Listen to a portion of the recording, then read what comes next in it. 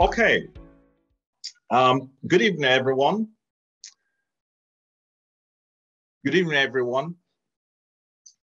I would like to welcome you all to the BCS Financial Services Specialist Group event. Please note that this event will be recorded. My name is Chikezi Ekinyao. I'm the Industry Liaison Officer and Inclusion Officer for the BCS Financial Services Specialist Group.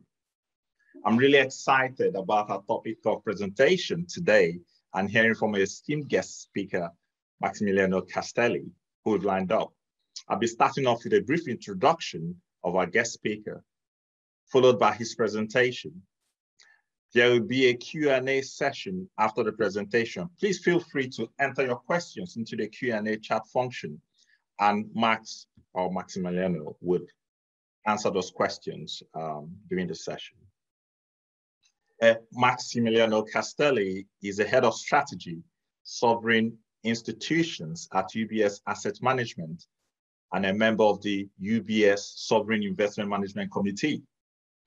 He's a global thought leader in the sovereign wealth management area, a financial expert, and a writer. He has published a book, The New Economics of Sovereign Wealth Funds, and is often quoted in the media. So I'm going to be handing you over to Max now.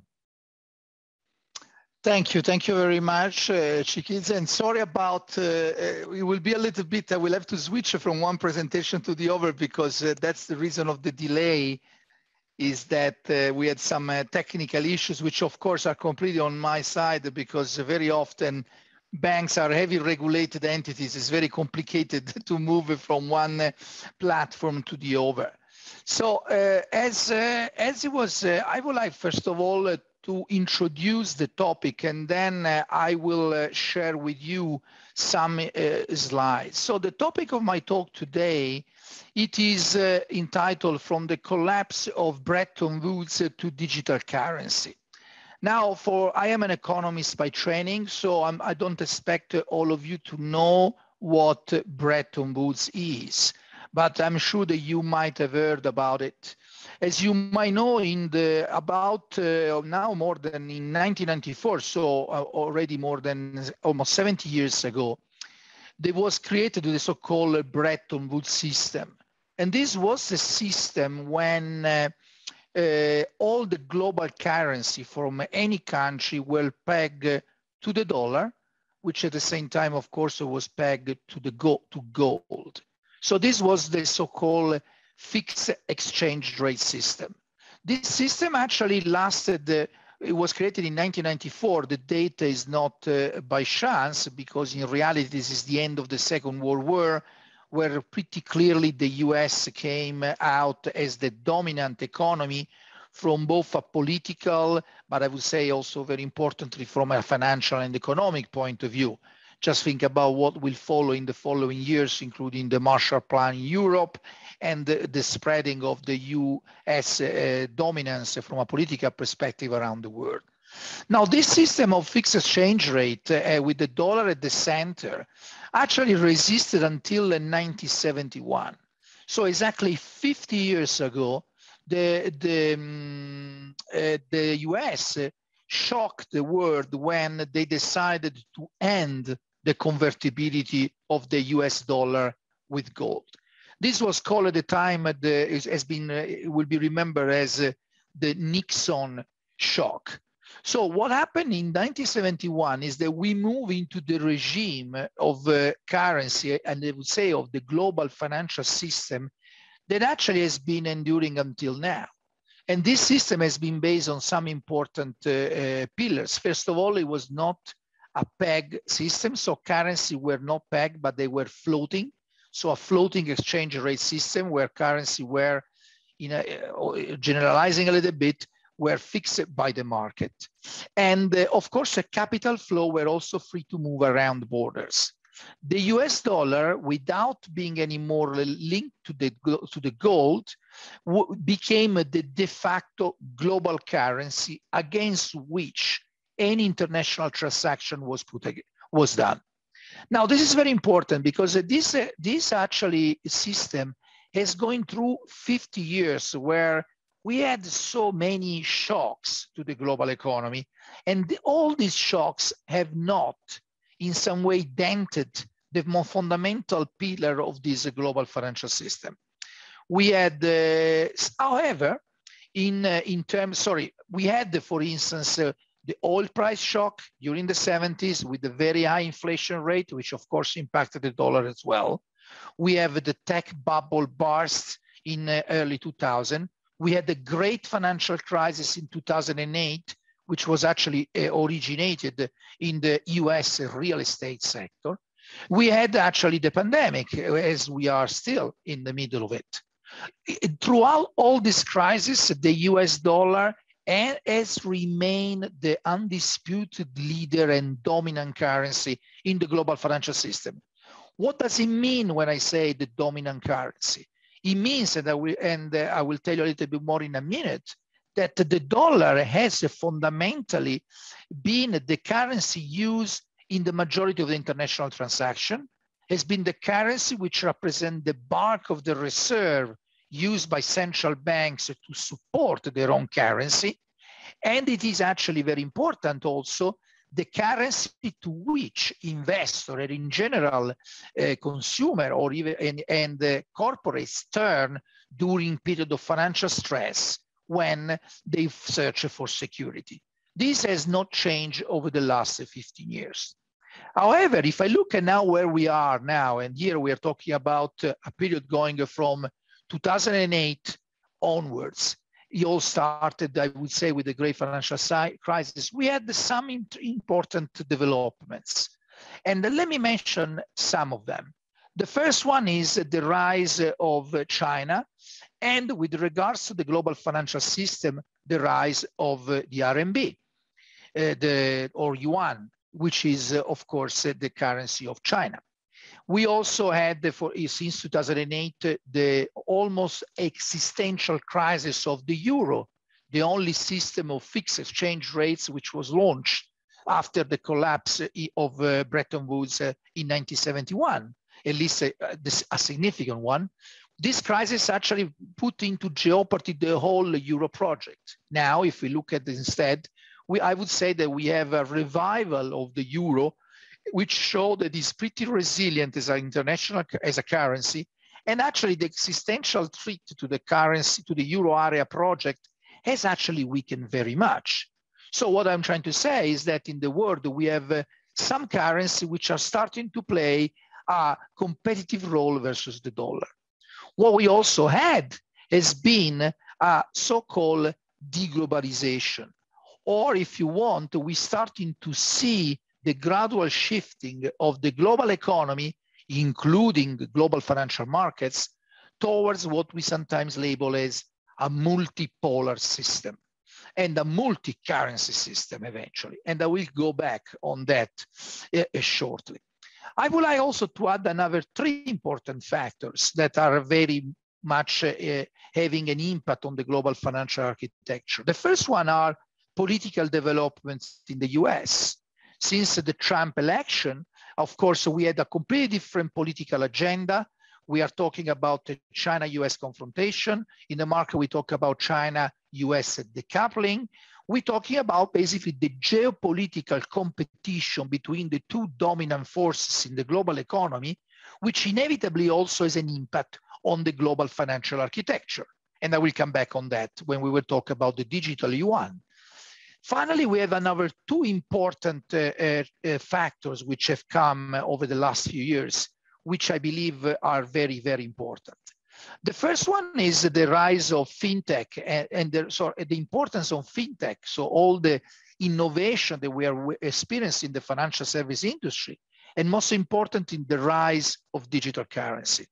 And these are this is going to be the main topic of this presentation. Before I move and I jump into that, let me mention that there has been something else which happened actually and is still happening, which is COVID-19. COVID-19 per se is not something that, of course, is related to the financial sector directly, because COVID-19 is an health crisis and which, of course, can have important economic repercussion. But what COVID-19 did has been a very strong acceleration accelerator of some important global trends. I already mentioned to you deglobalization. I mentioned to you the geopolitical competition between the two largest economies in the world. But actually, COVID-19 also had an important impact on digitization because it really accelerated the process which was already ongoing, bringing the sort of acceptance of digital tools from e-commerce, from digital, from home working, but as well to the use of digital payment tools. So a substantial reduction in the use of cash, which of course has also had an impact on the development of the financial service industry. So this is the topic of today, is the topic of the rise of digital currency. And the fundamental question that I will try to address is, will the global financial system, which has been centered around the US dollar, eventually be disrupted by the rise of digital currency? In the same way as many other sectors of our global economic system, think about commerce, think about retail, and also the labor market are being disrupted by the emerging digital tools. So let me immediately jump into this topic. Before I do that, let me go back a little bit about what does it mean to have a global system which is dominated by the dollar, and which is, as I said, has been prevailing over the last 15 years. For doing that, let me go out from this. Sorry, I just need a second. I share my screen. Let's see if it works. It should. Here we are. So I'm going to use, before to do that, I'm going to use the result of a survey that we have been carrying out, that actually we carry out every year for more than 25 years now, which is the survey of central banks done by my team at UBS Asset Management. The survey that I'm showing to you in the screen, and please let me know if you don't see it, is available on our website and can be accessed by anyone. So let me tell you that the survey basically does check exactly how the so-called foreign exchange reserves are evolving to time. And actually, if I think about the composition of foreign exchange reserve, they have not changed very much over the last 50 years. They've grown dramatically in size, but if you look at the composition in terms of reserves, they are still dominated by the dollar. Actually, the dollar has been oscillating reached a peak of 70% in terms of the total. We're talking about $12 trillion of reserves globally. Has been oscillating, has been going down a little bit when the euro was launched, but currently stand at around 60% of the total. So there has been a little reduction, which is largely explained by the rise of the euro, but in reality, 2/3 of reserve in the world are still accounted for by dollar-denominated assets, in particular by US Treasury. Now, since instead in the last few years, we had China has not become only a very important motor of growth for the global economy, it is already in the second largest economy, and actually will become very, very soon the first in terms of size. But also from a financial perspective, China has always had as a clear goal the so-called internationalization of the RMB. So what China is trying to do with the RMB is what many countries have been trying to do in the past, which is to reduce their dependency on the dollar for when they do international transactions. And basically, this is something that, of course, has a cost for country. Sometimes it was labeled, you might remember, historian will remember what the French president in the 50s, he called it the exorbitant privilege of the dollar. The fact that this currency, by being used by everybody when doing international transaction, gives some important benefits in terms of political influence to the actual issuing currency, which is the US. But actually, if you look at the last few years, we actually see central banks started to diversify much more aggressively. That's what you see, for instance, in the question that we have been asking for quite a few years now about central banks investing their reserve into RMB. And here you can see that actually the percentage of central banks that can invest, so that they've been allowed by their regulation to invest in RMB, has been steadily rising since 2015, and actually has reached now more than 80%. Actually, we also, I cannot share the number, but if you look at the current hard data on the currency composition of the foreign exchange reserve, by the second quarter of 2021, China already rise to nearly 3%, which sounds a very little number, but in reality is significant because it started from zero just a few years back. And actually, based on our questionnaire and on the question that we asked to central banks around the world, we think that this percentage will soon rise to 5%, which is the average currency allocation for the RMB. And it is realistic to expect that this trend will continue over the years. So what will happen is that we are going to see very soon, and when I mean very soon, by talking in the word of central banking in the next decade, probably we are going to see a composition of reserve where the dollar will probably fall even more towards maybe the 50%. And the euro will remain in the area of 20-25%, which is the current share. And the RMB eventually could reach a level of 10%, which would make it the third most important currency in the world. Now, this is very important because one message that I always give when I talk about this topic is that ultimately is demand which decides the success of an international currency. The dollar is successful not just because the dollar is the largest economy in the world, but because demand for dollar has remained strong over the last 15 years. And as I mentioned, this has not changed during period of crisis, even when these crises were originated into the US itself, like for instance, the 2008 great financial crisis. Now, what I would like to,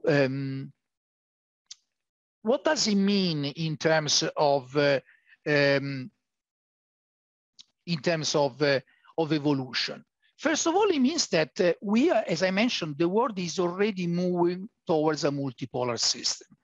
And this is very important because I will mention to you competition between digital currency, which I believe it is the competition that we are seeing, and we will see more between the US, Europe, and China. And when I mean Europe, I mean, of course, the euro. Let me now move to the topic of the rise of digital currency.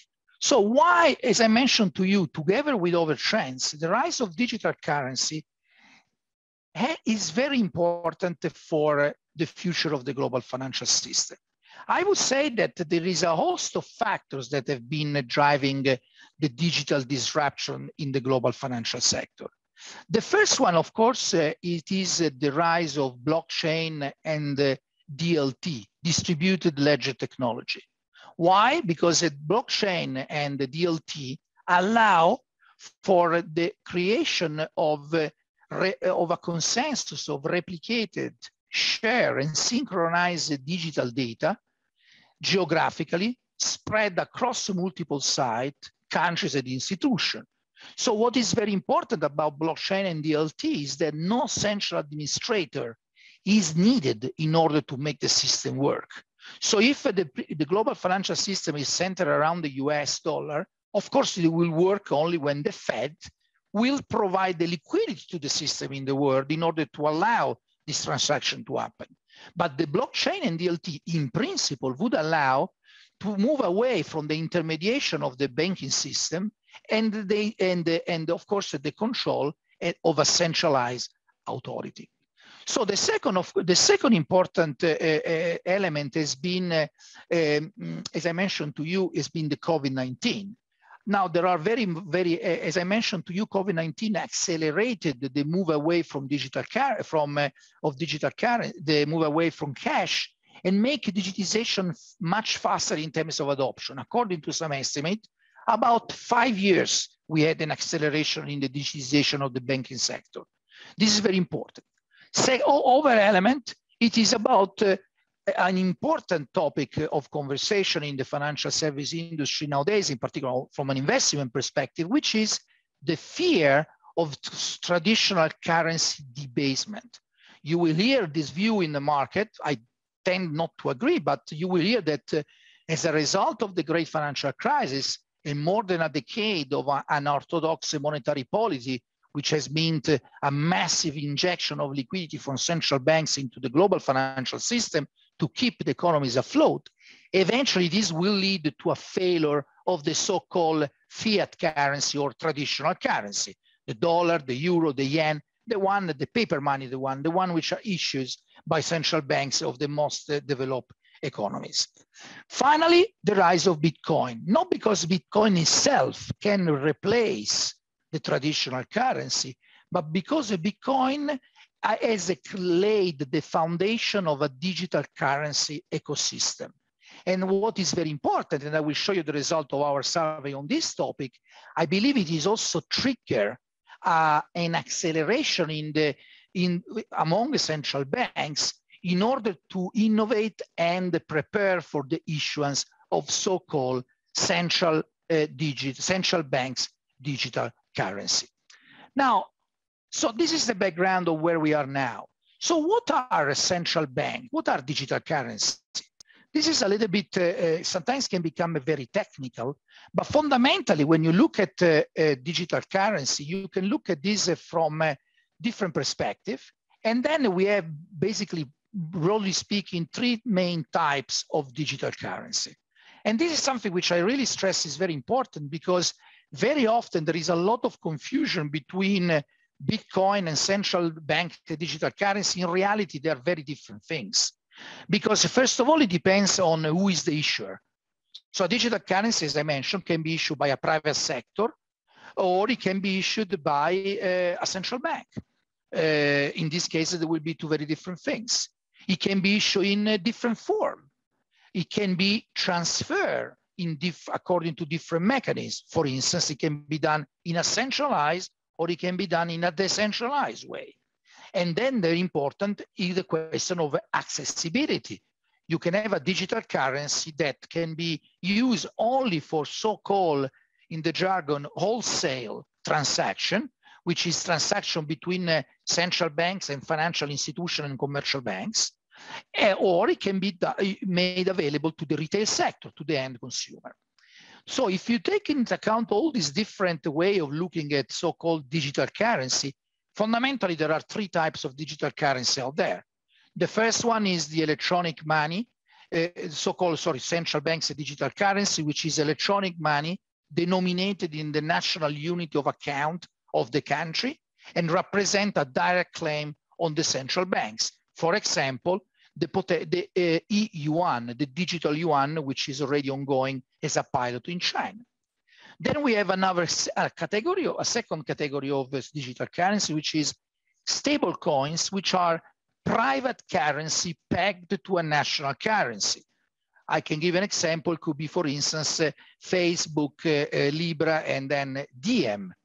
Third type of currency are the so-called cryptocurrency, which is the one receiving a lot of coverage in the media nowadays, also because of their performance in the market, which are privately issued digital assets with their own unit of accounts and decentralized. Example of the most obvious, of course, is Bitcoin.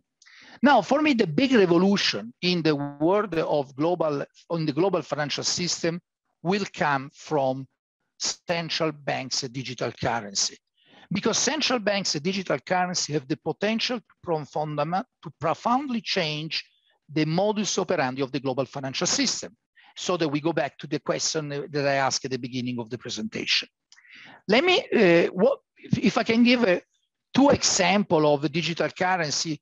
For instance, we have a project for the wholesale central banks digital currency where Switzerland is involved, which is handled by the Bank for International Settlement Innovation Hub, which is called Project Helvetia, which is basically the creation, they are testing a wholesale infrastructure in cooperation with the Swiss National Bank and the stock market in Switzerland to see if it is possible to have a near live setting with the centralized platform for trading and post-trading activity. So basically, it is a massive efficiency gain, of course, using the blockchain technology. This is, as I mentioned, a wholesale central bank digital currency example eventually. Another one is I already mentioned it, is the E1, so the digital currency of the Central Bank of China, which is, of course, it is a national digital currency project based on blockchain and the cryptographic technology issued by the People's Bank of China. This is a two-tier system where the PBOC, the Central Bank of China, is issuing and redeeming the central bank, the E1, exclusively to selected firms, banks, and companies. So basically it is a centralized approach where the Central Bank of China partner with the largest commercial bank, but also with some important domestic payment platform, including, for instance, the very well-known WeChat Pay and Alipay, so that in the end, the digital currency will be made available to the retail sector. So the EU1 is an example of a central bank digital currency issued to retail customer. And in fact, the pilot is already involving millions of persons across China. So let me now turn to the actual result of the survey, which will allow us to go a little bit more in detail about the issues surrounding the question of digital currency. So please confirm if you can still see the slides. Mark, I'm seeing the old slides, so maybe you need to. Can you see now? No, it's still the old one. I think you need to stop the old slides. Let me see. Sorry, let me see. Maybe because I move out of. Let me do it again. Now you should see the one. Yes, we can see now. Perfect. Sorry about that. So basically, first of all, let's talk about the timing. Is this a revolution which will happen in the next 25 years? I think absolutely not. When we ask in our survey, by when do you expect to have the first official retail CDBC launch by one major central bank, so one of the G7, actually the response was between the majority, more than 50% responded within the next 5 years. And actually, when you look at the wholesale CDBC, which in the end, in some way require less, there are less issues because there is a more restricted number of users. Actually, nearly 40% expect this to happen within the next 1 or 3 years. So this is something which is already happening and will hit us very soon. It's not something which is just a dream of some tech savvy expert, but it's something which is already going to change very soon the way we move money across the jurisdiction. Then, of course, we have here you can see the involvement of many central banks are involved, and you can see that around a third is already involved as we speak in a pilot project concerning the issuance of central banks' digital currency, and then we will have a 50% over the next 1 or 3 years. But I'm just looking at the watch. I would like to really focus now on these slides. So the first question is, when we ask central banks, who ultimately are the issuers of CDBC, why are you issuing CDBC? Now, the most obvious one is that to improve the answer, which is 70% of respondents, is to improve the retail paying system, which I think makes absolutely sense. If the use of cash is falling dramatically, for instance, in Switzerland, where I live, I already don't use cash anymore almost ever. And if you go in certain countries, like for instance, in the Nordics of Europe, the use of cash is already being reduced dramatically. So of course, once they are simply adapting themselves to a sort of a de facto situation that is already existing in the payment system. Then they have of course, the concern about crime and money laundering. So that if they issue themselves, they have more control. But what is, I think, is very important are the next two, which is first of all about the improvement of the financial infrastructure, so the payment system, which is the one which is being impacted mostly by the technological revolution.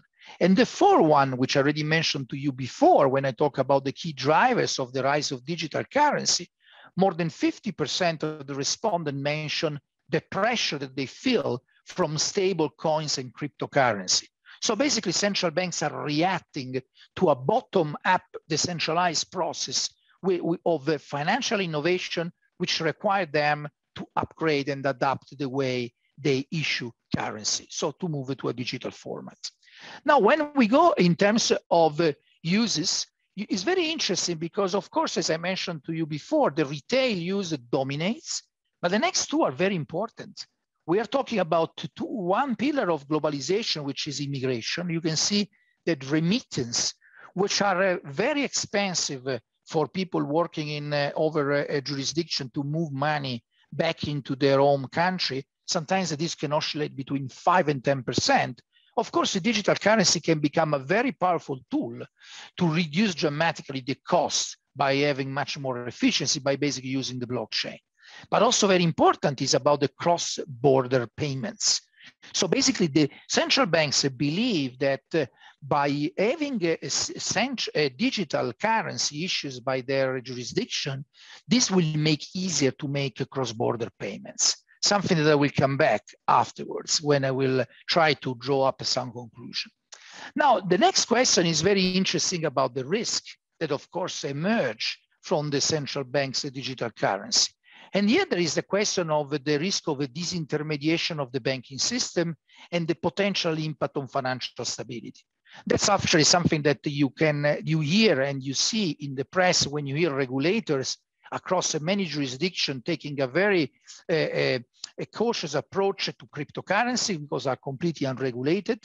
There is a clear link there with financial stability, and central banks around the world, in particular in the developed economies, but not only, they are concerned about the fact that if the digital currency grow uncontrolled and without some clear regulatory check and balance, there is a risk for the financial stability.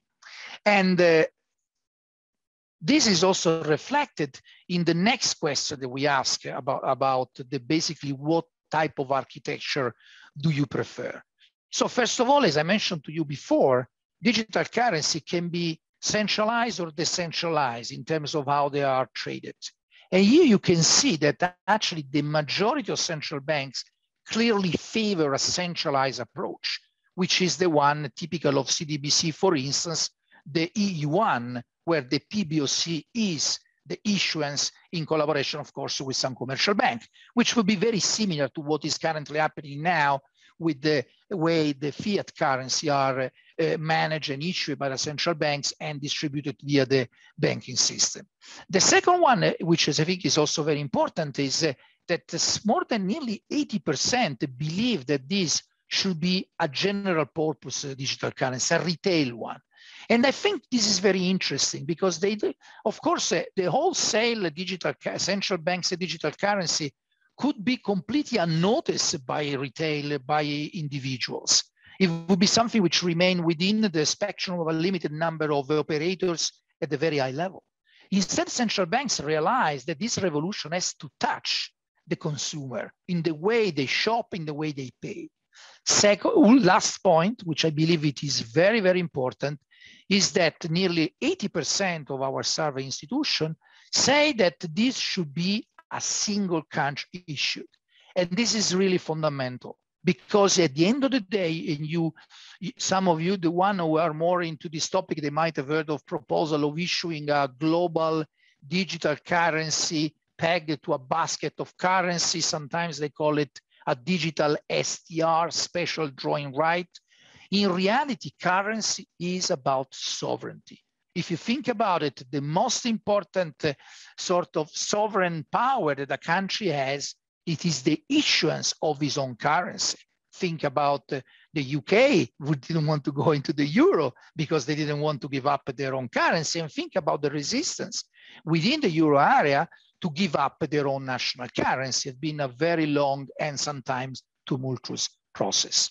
Now, the last point, of course, goes back to what are the implications eventually, what type of change the rise and the issuance of central banks and digital currency will eventually entitle. And here, sorry, oops, apology, I have One is about, first of all, will you invest in CDBC? And here you can see that this is where everything remains pretty open. More than 70% of central banks do not know yet whether they will invest into this currency, into the digital currency eventually issued by countries. The second point is about the currency. Will eventually central banks' digital currency lead to the fall of the US dollar as the dominant reserve currency? Actually, more than 60% say they do not believe that this is the case, which basically means that ultimately the dollar still has a lot of appeal among the central banks in the world as a sort of ultimate safe haven in terms of the financial system. And also the other side of the coin, we also ask, will a digital yuan eventually accelerate with the internationalization of the RMB? And here there is a little bit more of a mixed view, but still more than 50% do not know eventually if this will be the case. Now, the last point I would like to mention is something that is very often mentioned in many circles, which is the one about the use of the replacement eventually of a cryptocurrency with gold.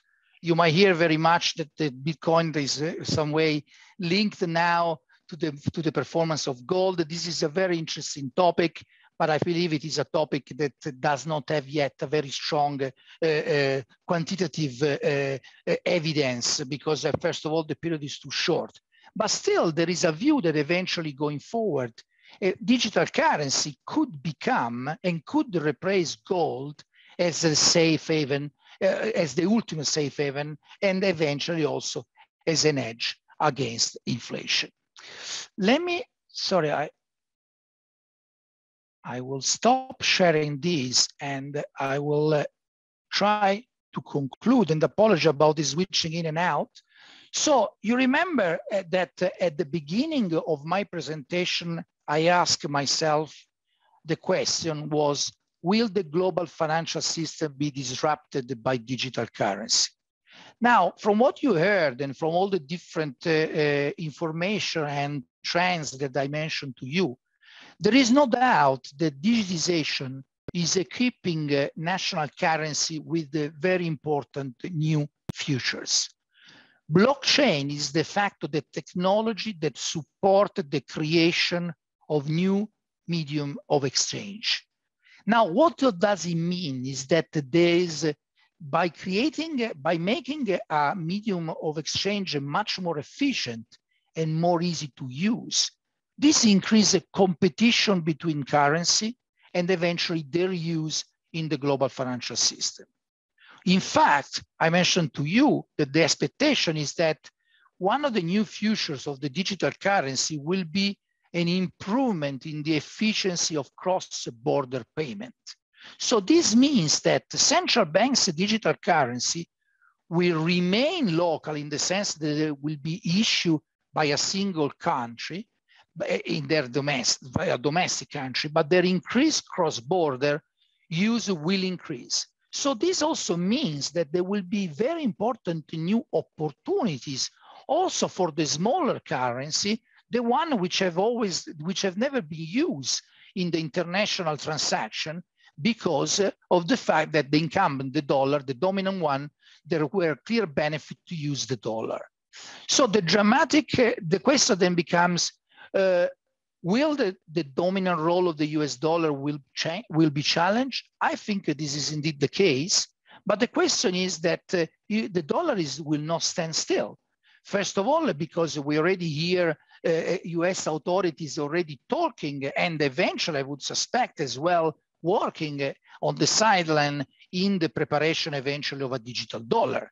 So the game is still very open and it will be incredibly interesting to see how the competition and the dynamics of the global financial system will change when both China, Euro, and the America will have digital currency competing between them.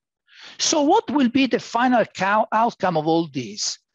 I mentioned to you that the world is already moving towards a multipolar system, where actually you have three main blocks.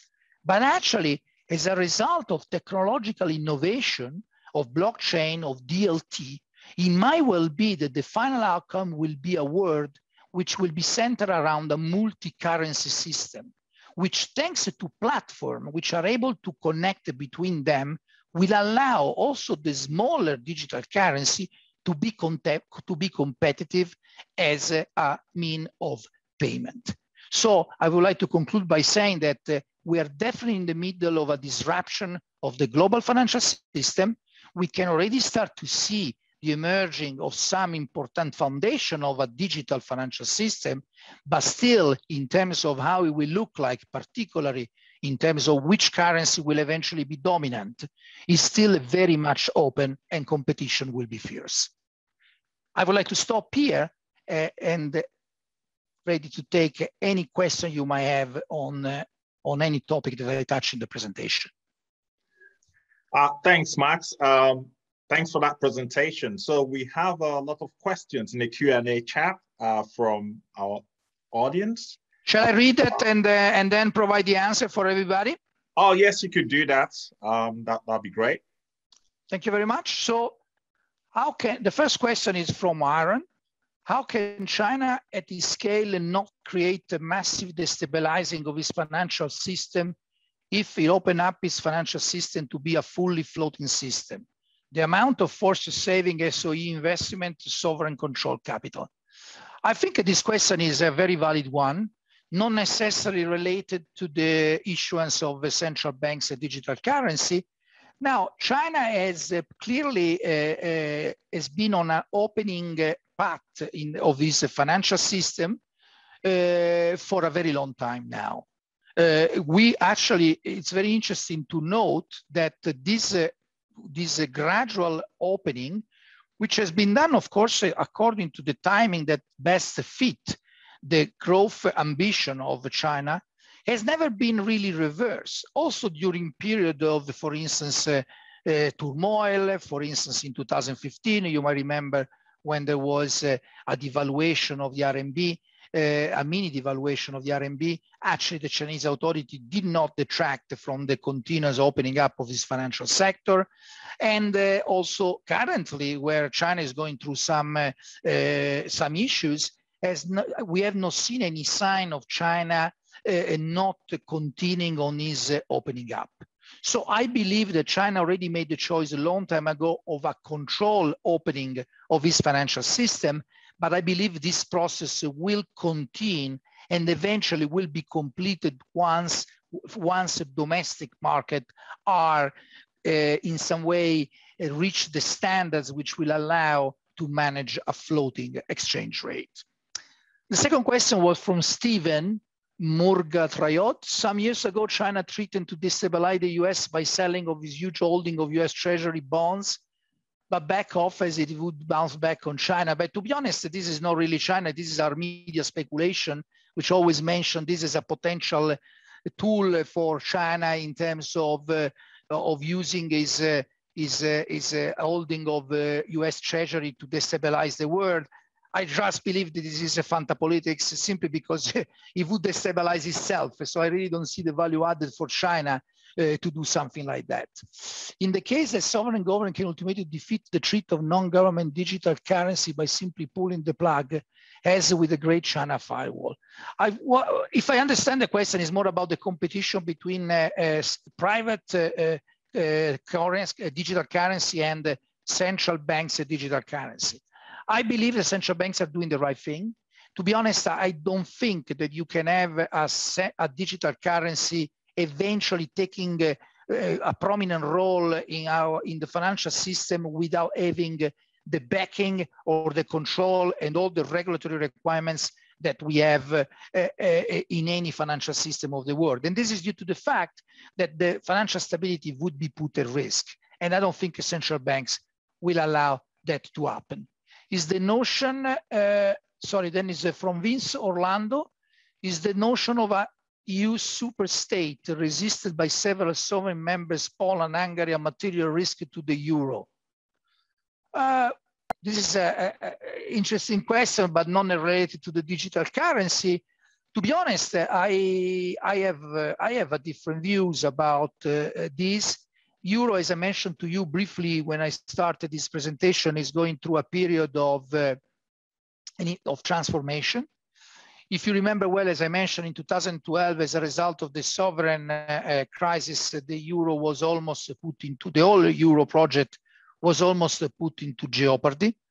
Actually, if you look at how the euro has been doing over the last few years, particularly also during the pandemic, the euro area has reacted pretty well in terms of, for instance, the launch of the Next Generation Fund, which in some way it is something which has always been mentioned as missing from the construction of the European project. As you know, the euro area is mainly a monetary union.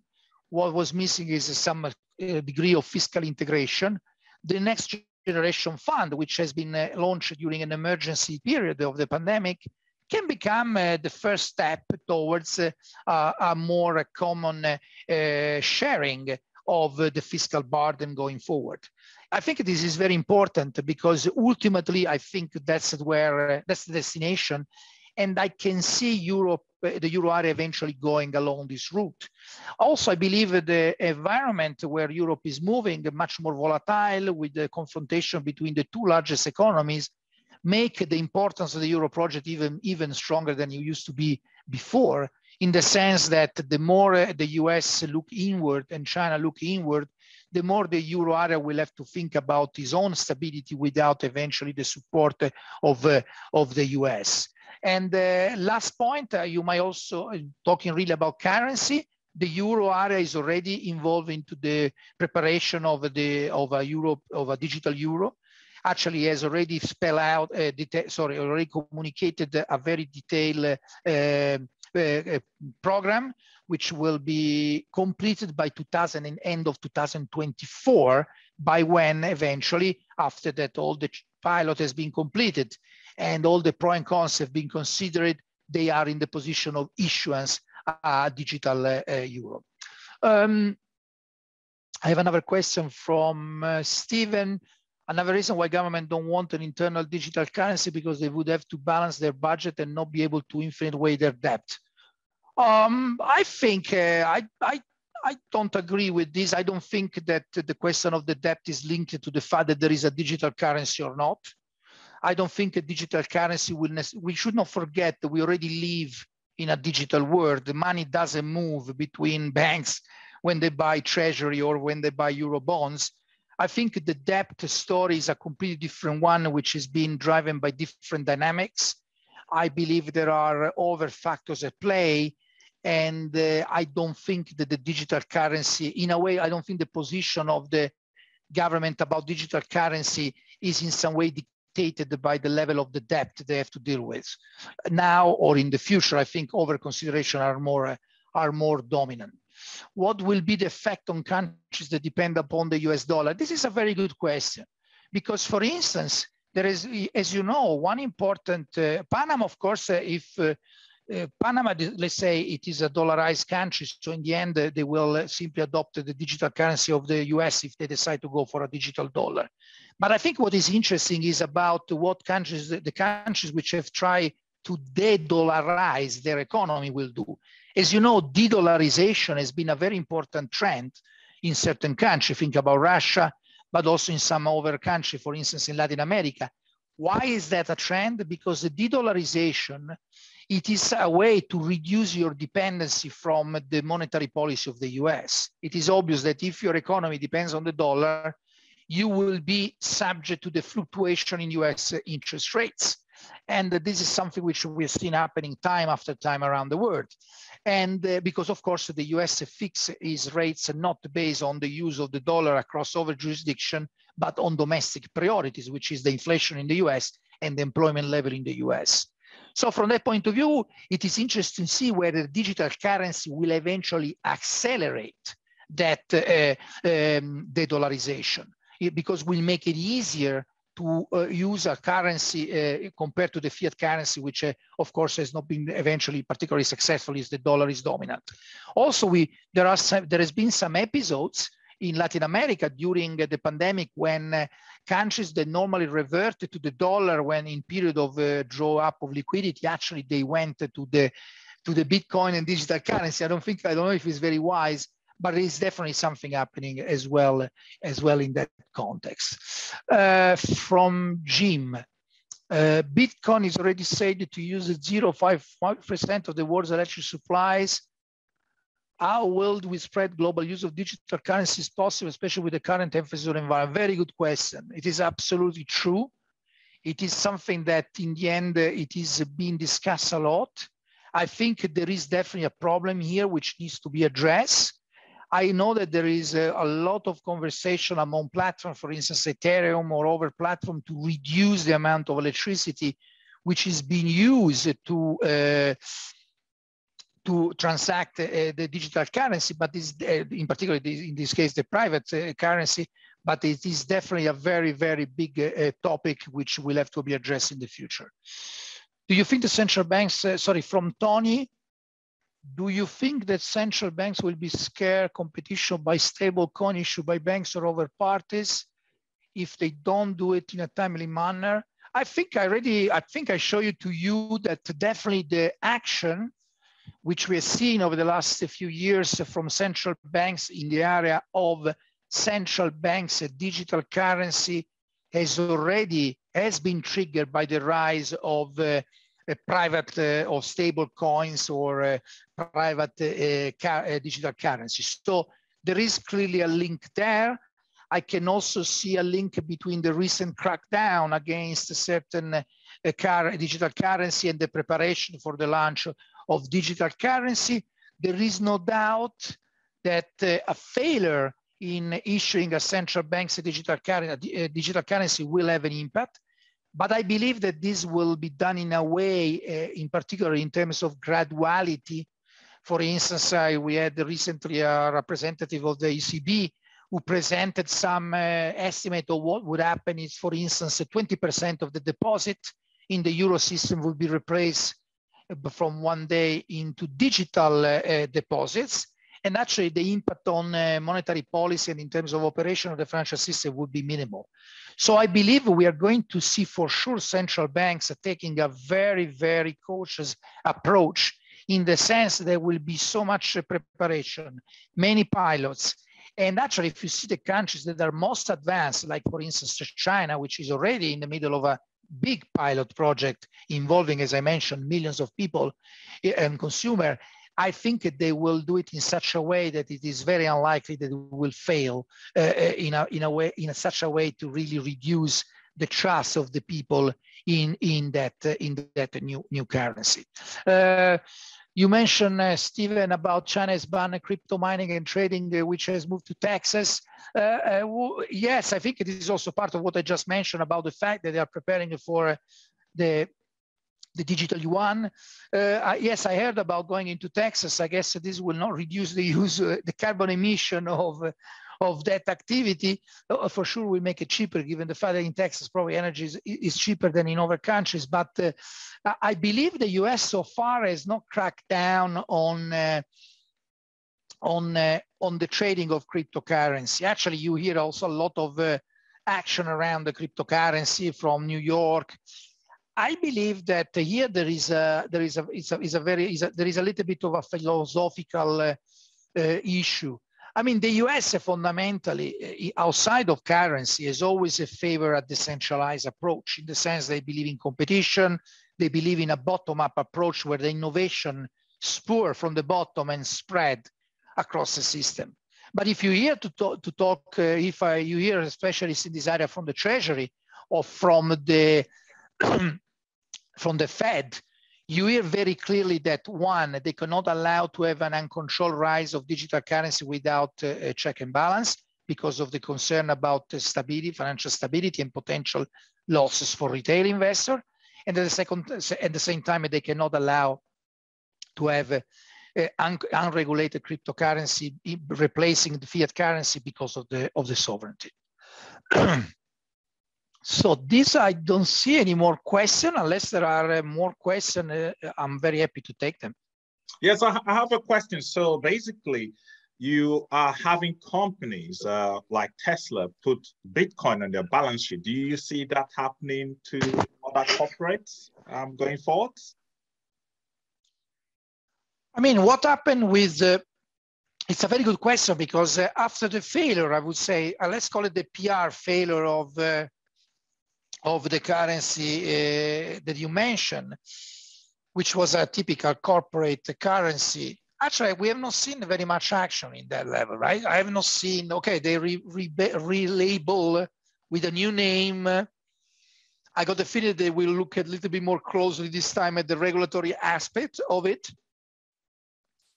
But I believe a corporation at the moment are looking at two trends. One is the disruption in the payment system, which doesn't require them to do very much, right? They require them, of course, to adopt the payment system which are being developed, but they don't require them to issue or anything.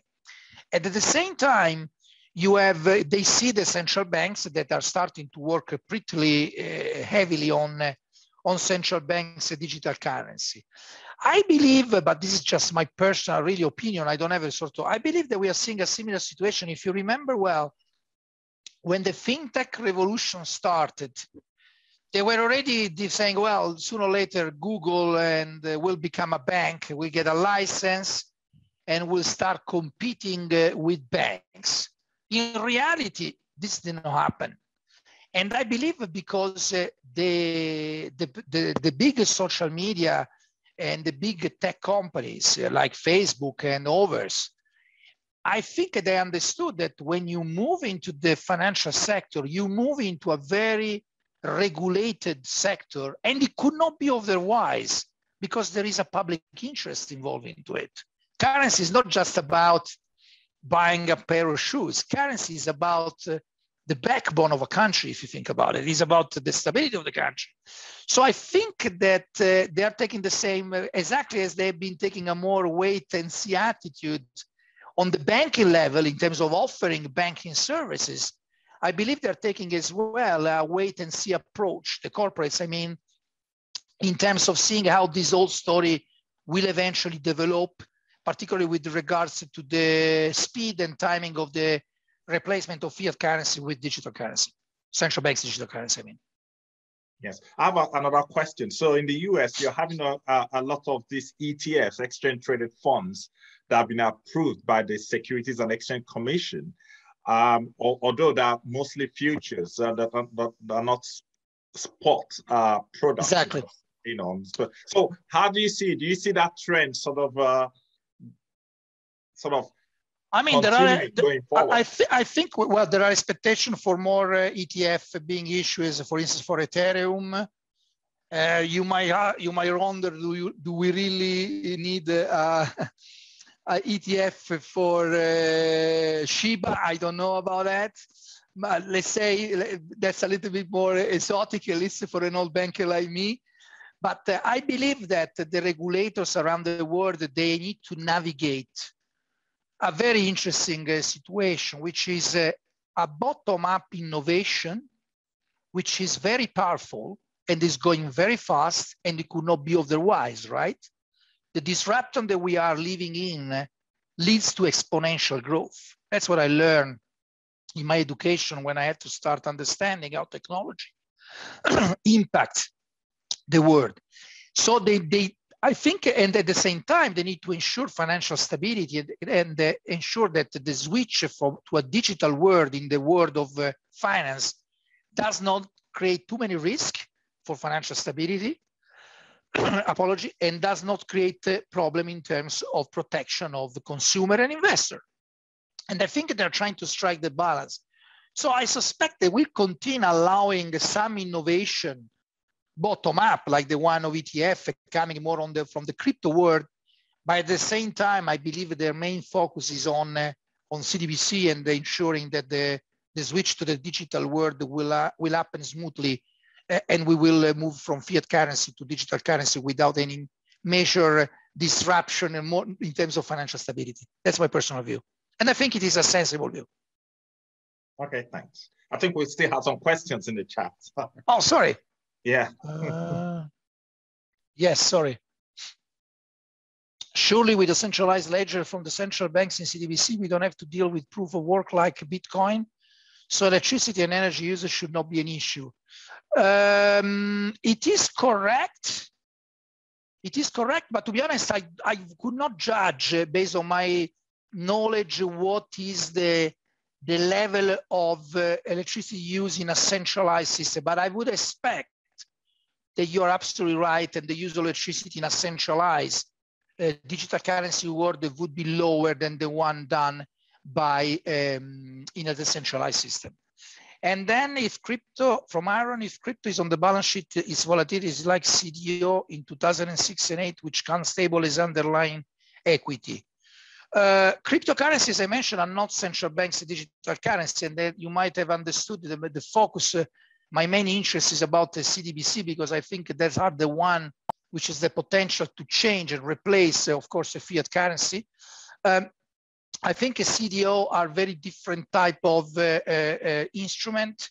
They are, of course, they tend to link to, if you're referring to stable coins, in the sense that stable coins are pegged to one or more currency, I think that's something very different from CDO. Stable currency, they raise different issues which refer to liquidity, because of course you want to be sure that the liquidity of the digital token, which is supported by traditional currency, is always there, and eventually counterparty risk. But I don't think it raised the same concern of a CDO, which is mainly a credit risk, which does not exist when the issuer is the central bank, which has the monopoly of the issuance of the eventual CDBC.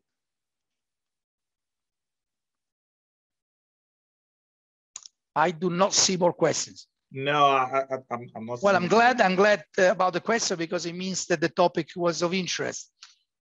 Yes. So now, I think that's the end of the Q&A. I want to say thanks to our speaker, Max. You're welcome. To our My pleasure. audience, and to the FinSec committee. So I will see you next time then. Thank you very much, and thank you very much for the invitation once again. It was a pleasure. And apology about the tech issues at the beginning of the event. No, thank you very much. All right. Thank you, everyone. See you next time. Ciao. Bye. Bye.